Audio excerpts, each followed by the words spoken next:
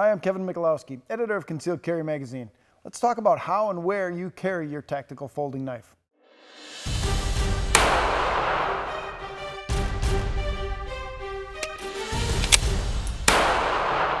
I'm here with Mike Janich from Tactical Blade Concepts. Mike, thanks for coming in again. Thanks for having me. Most people carry a tactical folder. How and where should they carry it to be most effective?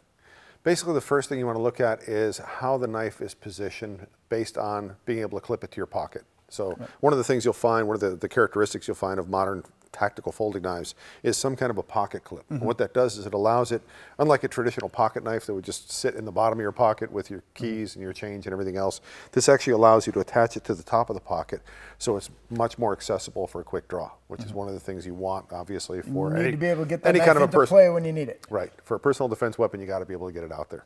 So what you're looking at is basically the difference between what's called tip-up carry and tip-down. So tip-up, what that means that in the closed position, the point of the blade faces upward. Okay. Tip-down, logically, in the closed position, it faces downward. Now the thing with tip-down carry, I'm not a big fan of tip-down carry, and the reason for that is if we look at the mechanics of how that works, first of all, I have the knife carried in my pocket this way. When I go to draw this, I have to draw it, and the grip that I get is not a using grip.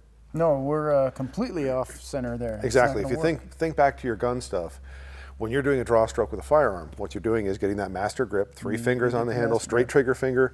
You draw that. When it comes out, you've already got your firing grip established when your hand is on the gun in the holster.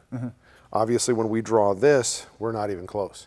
So what we have to do is pivot this in our hand, have to have a fine motor skill manipulation before we could open the knife. Yeah.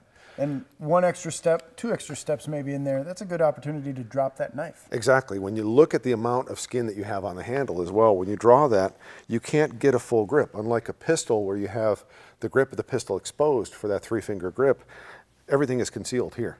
So when I go to grab that and I draw this out, I've only got my thumb and a little bit of my index finger on that, and I've got to be able to manipulate that to get it into play. Really not a good way to go. One of the other things about this is an assisted opening knife, which means that once you open it manually part way, basically the spring will kick in, it'll open the rest of the way. If you're carrying an assisted opening knife like this, you have to think about where that blade would open if it opened accidentally. So in this case, it can open freely into the open part of the pocket. Obviously that poses a serious danger to me as far as safety goes. So if we contrast that with tip-up carry, which is my preference, when you put the knife in your pocket, tip is facing upward. When I go to draw, I reach in here and I'm already in that master grip. I'm in a position to where I can open the knife, be able to use the knife with very little manipulation. And from this position, I can see you've got a good grip on that knife already. You've got three fingers on there and your thumb's right on the hole to flip open the Exactly. A lot more surface contact as far as my skin on the handle of the knife. And what's also nice about it, if I were carrying something that was an assisted opener, now the back of the blade faces the seam at the back of my pocket. So I've got that additional measure of safety that it's not going to open accidentally. And what's great about this also, if I need to prep my draw, if we look at surreptitious draws, if we look at, you see the signs of potential danger. You can't draw a weapon yet, but we know that the slowest part of the draw is getting your hand to the weapon, not so much the weapon coming out. All I have to do is this. So I just stuck my thumb in my pocket this way. It could be, hey, take it easy.